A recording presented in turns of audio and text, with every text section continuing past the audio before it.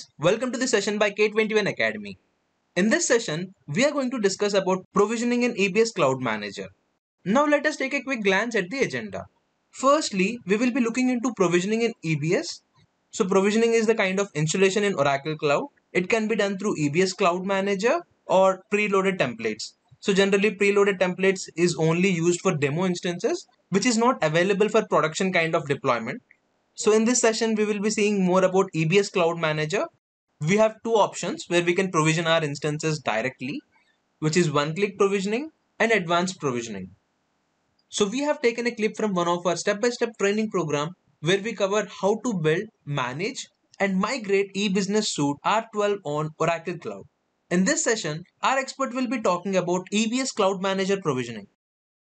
Okay, so we have got provisioning via Cloud Manager and via preloaded templates. Okay, the second one, the preloaded templates is only used for your vision or say the demo instances. Okay, not much not available for your production kind of deployment. So this is basically the preloaded templates are there, the virtual machines. You can just take it from the marketplace and create it. Okay, so we will focus on that at the later stage. Right now I'm focusing on the Cloud Manager, and we have got two options there, one click and the advanced provisioning, where we can provision our instances directly. Now one click is basically going to be used for again for your demo purpose and all, whichever version you want. Right now 12.9 is available, okay, in the one click provisioning. So very straightforward. Okay, takes no input at all if you are using the one click provisioning.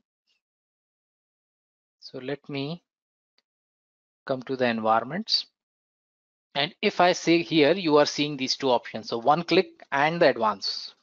Okay, now if I go to the one click, it just take one input. And what is that input? Just the name. Okay, so I say test environment. Okay, now here there is only one option. Okay, vision demo install, only one version is there, and here 19C database. So this is like always Oracle basically does it whenever there is a latest version released or say 19C or anything. For the vision install purpose, they just give this instance, which just take 30 to 40 minutes to get that things ready, and it uses single virtual machine for deploying your application and the database. Everything will be deployed on that instance. So this is a thing like, if you are going to see the new features which has been released. Okay, so if you see that you need to test certain new features which has been released, maybe for the functional team or so, you can quickly create the environment, perform your demo, and once it is done, then you can burn off this environment, means you can delete this environment. So this is just the sample environment, a seeded environment which is available. Okay, this is just one single VM for your database and application. Only one VM will be there. Right, so once you say submit it, so only one thing, you just need to give the name of your environment and just say submit. So it is going to be submitted here, and that is where it is going to create your instance. So advanced provisioning is the one where we have got more control of selecting the subnet, more control of selecting the shape, the various other options. We can go ahead and select it. Okay, if we want to have a load balancer, we can have the load balancer. If we don't want the load balancer, we can directly expose the application tier, because it is a single node. Why to pay it for load balancer as well? Okay, even though if it is a test environment or so, in organization, we are not using the load balancer. Okay, so you can directly expose your application node and open the ports on that and can directly access it, like as if you are doing it on the on-premise. So for that, you can go ahead and select the advanced provisioning. Okay, and advanced provisioning will give you a better control on the environment. So I just go ahead and select the advanced. Now you can see here many things. Okay, 6 phases. Now this is in the 12.2 because they have included this extensibility option as well. Okay, otherwise database tier, application tier, and directly review, these two are not there. And you can see here they have given the more clarity on the UI as well. Now via advanced provisioning also you can go ahead and have the vision demo install, or you can have the fresh install. You can have 12.1.3 or 12.2.9. Okay, now this is only for the provisioning, but your cloud manager supports 12.1.3, 11.2.04 to 12.2.10, 19C database. Okay, all the versions are supported, but when you are say provisioning, it is not giving you that much options available here. So now here is basically you can go with the new installation. Okay, so as of now we are going with the new installation. Here we need to give some name, say demo 004 something. Okay, that is my environment name. I'm going with 12.2.9 with the 19C database, or here I can have a 12C database option as well. Okay, once this is there, I will be moving to next, and next here now you have got a database. Either you can use the compute database, or you can have a virtual machine database, or you can use the Exadata database, whichever database you want. So if from here we were talking about the topology, where the deployment options available for EBS Oracle applications. So database you can have to be can be on the compute, on the virtual machine VMDB database, and if you are say going with the VMDB database, you can go ahead and have an option of rack, 2-node rack. Okay, and if I go with an Exadata database, first I need to provision the Exadata hardware, and then that will be listed here. And from there, I will be using that for deploying my database instance. That is how I am going to do it. So first you need to provision the Exadata database. It will take around 5 hours of time, 5 to 6 hours of time to provision the Exadata hardware in your tenancy. And once it is there, then you will be using that. It will be listed down in the Exadata DB in your tenancy, and you will be seeing that option. So this is for the VMDB database. You can select it, and here you can select the path set level. It gives you one path set level lower and the latest one, both it gives. And now if you see here, we have got good amount of shapes available. It can be more if you are in the paid environment. So this is going to be more.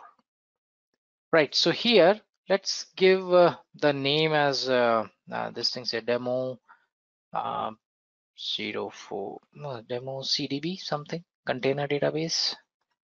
Then logical host name, I said demo INST. Okay, so still if you remember it, the limitation is still there. The host name should be of 30 characters. On the traditional side as well, that limitation is there. If your host name dot domain name is more than 30 characters, your concurrent managers doesn't work.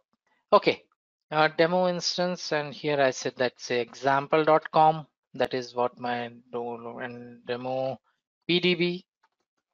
Okay, as it is 19C, the pluggable database name you need to give. Now here, I'm going to select this E.2 or something, yeah. Okay, transparent database data encryption. This is an optional thing. You can have it, but yes, it confirms that you are already having the license of this security feature. Okay, so that is a by default statement they have mentioned that in the auditing, if it is found that you are using an TDE or so, then and if it is not licensed, then you will be charged heavily. Right, admin password between 9 to 30 characters you need to give it. And so fault domain, either manual, you can select the fault domain here. These options are there. In advance, I think it is just going to give you the ARM and channel count. Okay, which you can increase or decrease it depending upon what CPU, how many CPUs. Like here I have used the 2 CPUs. So by default, it has taken the 4 channels. So 2 into like twice the number of CPUs it basically goes with.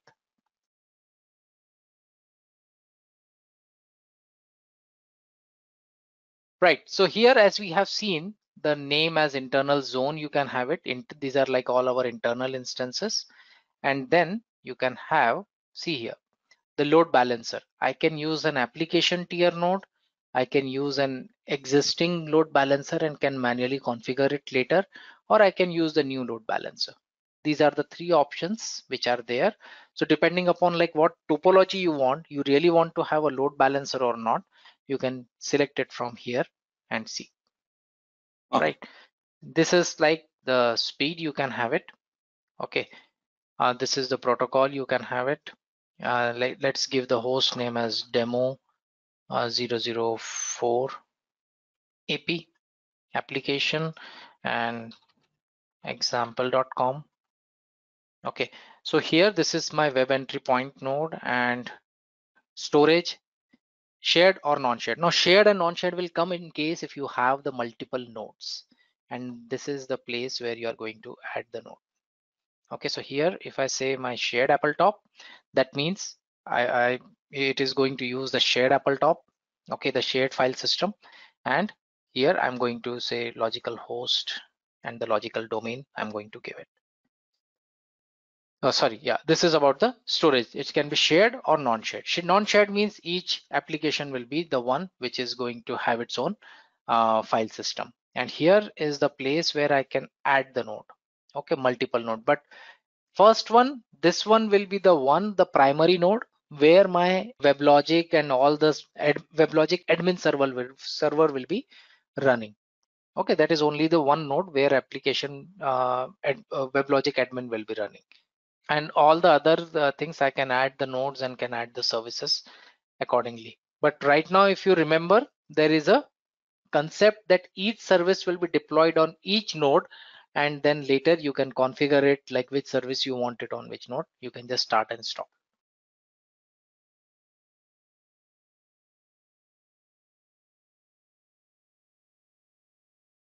Now here you can see it is giving my logical host name. It is giving my logical fully qualified domain name, what it will be. Okay, so yeah, and what will be there, the storage, if I want to increase the storage, okay, or if I suppose want to add the node, it is going to just add the nodes here. Now you can go to, okay, save zone, okay, and say next. Now let's see what is here. So provisioning plan, you can give the activity details here. Okay, perform the general validations. Yeah, but these are all the activity plan details.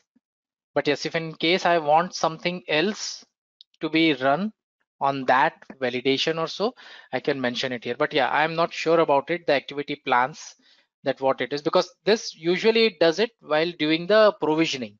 Okay, I know that because these were the activities which it does during the provisioning side. So these are like all the seeded one. It checks all the patches and everything, compile it. All these are the activities meant for the provisioning. Okay, but I can basically give some activity here, no custom task here, but yes, I can create it from my list or so. But as of now, let's not worry about it. Move to the another one. So now here I can give my own key. I can add it for the users, which this feature was not there earlier. Okay, so I can add SSH key for the users. Okay, otherwise by default your keys will be generated, and Cloud Manager is basically taking care of that from its own. So here I have an option that I can upload my key as well, which will be used for provisioning. Right, so this is finally our entire summary of what all is there. The following SSH key will be uploaded. None. Okay, so none of the key will be generated. I just want to give a try, to this instance because I haven't checked that. This is the latest one. That if I am not putting any key, is it going to generate it in the same way as the, by a Cloud Manager or so? That is what I want to check. So here you can see all the logs. This pre-validation is going on right now and not yet generated. for the display. Maybe in some time it is going to display that. We have put down everything about the certification, including the basic concepts that one should be knowing. You will be introduced with EBS on OCI deployment architecture, OCI concepts for application DBA, networking for cloud application DBS, EBS Cloud Manager and provisioning, managing EBS Cloud Manager and cloning, migration, EBS high availability and disaster recovery on OCI. In this 8-week roadmap, we take you from basics to advanced level along with the tips and resources for clearing the certification exam. Once you are done with the certification, then you can start preparing for your CV and start applying for jobs. We also have a separate team working for CV preparation and on-job support. So if you want to build, manage and migrate eBusiness Suite R12 on Oracle Cloud and want to learn right from basics to expert level, then we have a comprehensive step-by-step training for you that includes hands-on labs, including exam preparation, and the most important part, 1 year on-job support. If you are interested in this program, then I would highly recommend you to attend our free class, which covers Future of EBS, Why to Learn EBS on Cloud, EBS Cloud Manager Overview, and many other topics. If you are interested in this free class, you can visit k21academy.com/ebscloud02. You can also find the link in the description.